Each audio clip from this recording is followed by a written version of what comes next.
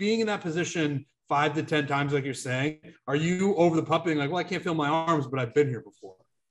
Yeah, having been there before definitely helped. I've been there before a number of times in my career, and just kind of knowing that's part of the fun, right? Just having that feeling and still hitting good golf shots is pretty cool. Because I mean, you know, we can stand on the range and hit great golf shots day in, day out because we do it every day. But being in that situation with everything on the line, kind of